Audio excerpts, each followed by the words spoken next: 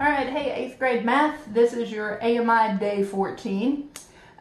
Yes, I do wear glasses. I know I've never worn them at school, but it's helping to conceal some dark circles under my eyes from not sleeping very well. And helps me see my notes down here in front of me also. I hope you guys are doing well. I miss you a lot. Today we're doing two-step equations. And this is one of the things we were working on right before we let out of school. So we're going to practice that. With two-step equations, I'm trying to figure out what x equals. So in this equation, I need to get x by itself. To do that, I first have to get rid of this 7. Okay? Right now, that 7 is being subtracted from my 3x, so I need to do the inverse of that. And the inverse of subtraction is addition. If you'll remember, I drew that line right here. Whatever you do to the left side of the line, you have to do to the right side of the line. So I'm going to add 7 to both sides. Negative 7 plus 7 gives me 0.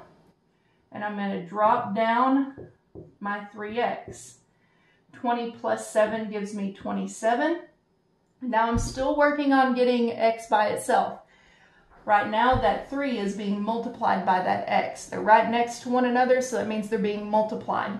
3 times x. So the inverse of multiplication is division. So I'm going to divide both sides by 3. 3 divided by 3 is 1. Okay? And we know that when we write this x down here, it's got an understood 1 right here. We don't have to write it though. X equals 27 divided by 3 is 9. And I finished that problem. Now we can check this, make sure we did it correctly by if x is equal to 9, I can take my original equation up here, that 3x minus 7 equals 20. And I'm going to take this 9 and substitute it in for x. This is just checking my work. Okay? So 3 times 9 minus 7. I want to know if that's equal to 20. 3 times 9 is 27. Minus 7 equals 20. And 27 minus 7 is 20. And 20 is indeed equal to 20, so your math checks out. All right, let's try one with a fraction in it. I'm going to start this off the same way I did the other one. I'm going to get rid of this 3. Right now it's being added, so I'm going to subtract 3 from both sides. I'm going to bring down my 1/2 x equals 24. Now this is where I have to divide by 1/2. Okay? And I could take 24 and divide it by 1/2.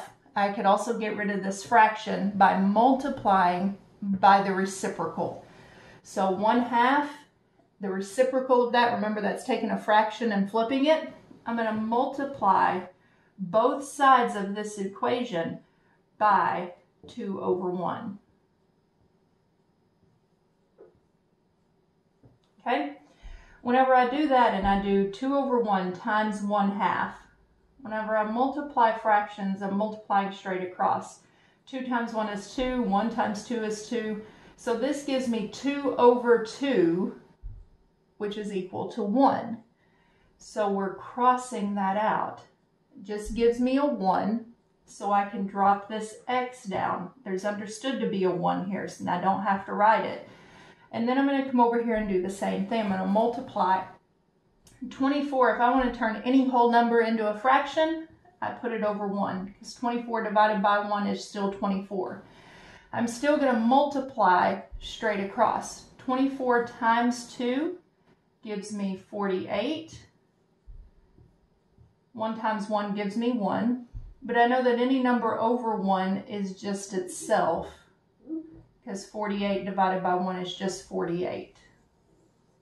And again, you could plug this back in for x in your original equation and check it if you need to. All right, last one. We're going to do one with a fraction again. I'm still going to start this off the same way. I need to get rid of this 1. So I'm going to subtract 1 from both sides. And 3/4 x equals 30. 31 minus 1 gives me 30. Now I need to divide both sides by 3/4, which is the same as multiplying by the reciprocal. So I'm going to multiply both sides by 4/3. Okay? Over here, this cancels out and just gives me a 1. 4 times 3 is 12. 3 times 4 is 12. 12 over 12 is 1. So I'm going to drop my x down here. It's understood to be right there, that 1. And I'm going to look at 30 times 4/3. Now, I can put my 1 under here and I can multiply straight across. If you'll think back to, this is another little trick. When you're multiplying a whole number times a fraction, and this would work in our last problem too, what I'm doing is I'm taking 30 times 4 and then dividing it by 3. Okay? So 30 times 4. If you want to type that in your calculator, you can. 30 times 4. Actually, I'll do that over here to the side. 30 times 4 is 120. Okay? So I've done my whole number times the top of this fraction. Now I'm going to divide by 3. So 120 divided by 3. And if you want to type that in your calculator, you can. But it gives me 40. So x is equal to 40. Hope you guys are doing well. I miss you.